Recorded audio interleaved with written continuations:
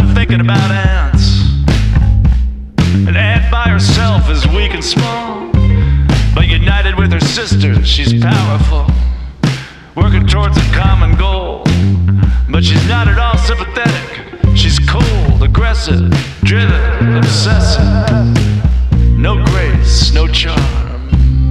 And you said, don't paw at me with your stupid hands. I don't want to smell your stupid breath. Oh, don't give me that mournful look. Come on, let's get a drink. And I said, whatever.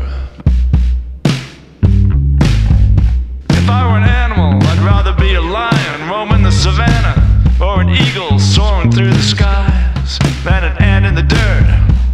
The lions and eagles are going extinct while the ants march on. They're winners. They do what it takes to win. You can see it in their steely eyes.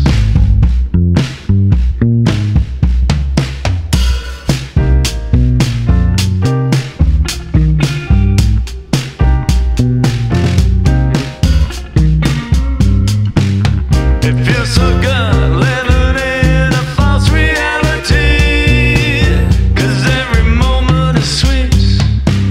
Can't get enough of my false reality. It's like there's magic beneath my feet. And you said, you shouldn't dance, you look like a spastic. And that friend of yours is pathetic. She's hitting on all the guys, what a loser. They're out of ice, you want some warm vodka. And I said, whatever. There are people that are like ants, single-minded, no imagination, no variation.